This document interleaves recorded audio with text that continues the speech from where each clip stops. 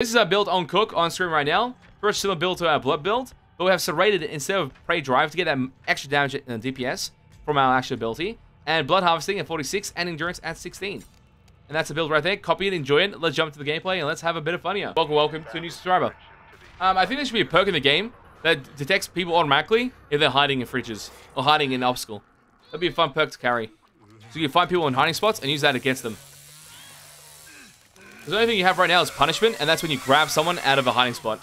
And honestly, it doesn't happen. It's like a very low chance.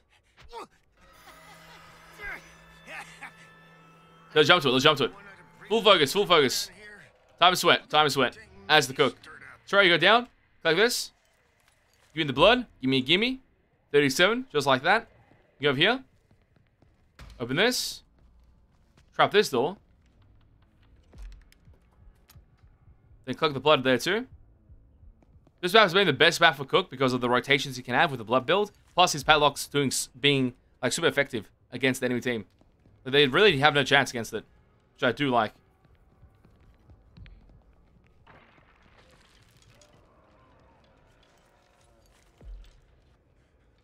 $111.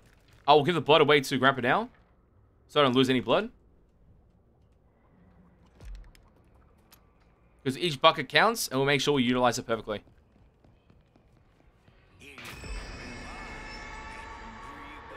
He's been awoken. Enjoy. From here, let's get the other blood bucket over here. This is a very good route for the character too, where we're rotating. Block this, and now we're pretty much set. We've got full lockdown. We can make XP by using our healing ability as well if we want to. Right now, that is the case. I want to collect blood first. But we have to feed Grab again to hopefully get level 2. And Nobody Escapes Hell is our first perk, which means now that is actually really, really good for us. As a way to delay the enemy team. Oh, there's usually blood there, but there isn't.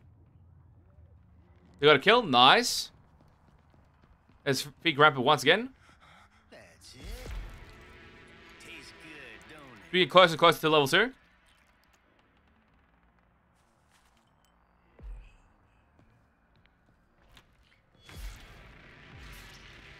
Maybe if we have enough time, this has reset, but not. It has not. So we go upstairs. Get the blood inside this room. So every moment counts. And honestly, right now, they're still in the basement. And I can keep doing this.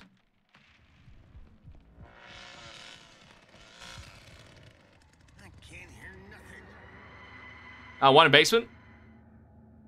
I don't think anyone's come up yet. Nice feeding on Grandpa. Respected. I'm only waiting for this to activate. I am only waiting for that. Nothing else. I don't even care about anything else. I just want this to activate. But I might actually go outside there and collect the one here first. Then come back. Wait, there's the one there? Wait, what? There's always one there. I've never seen a not spawn there. Okay, blood.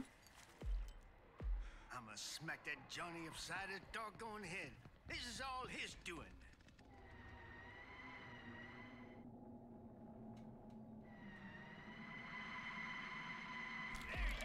You my XP, man.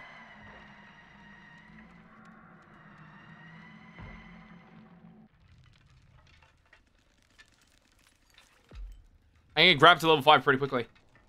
This should be really nice.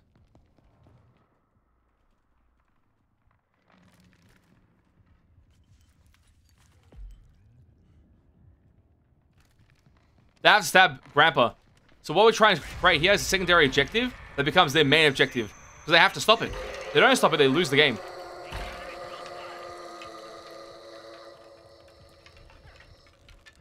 Take this now.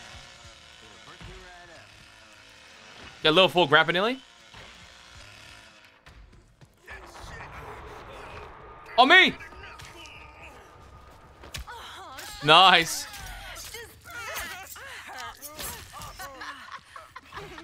Feed Grandpa again. Sissy, feed him.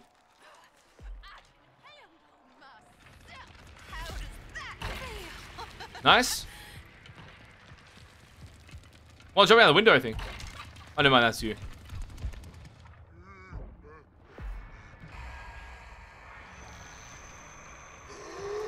I get him to level 5. I get him to level 5. I got it. Keep finding them. Keep finding them. Damn kids. One still in basement.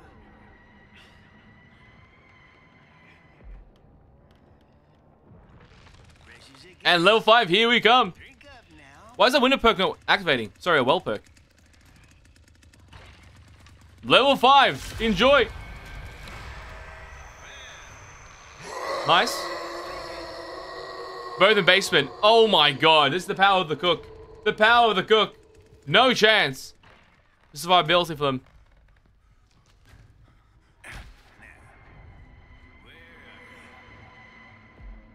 What was that?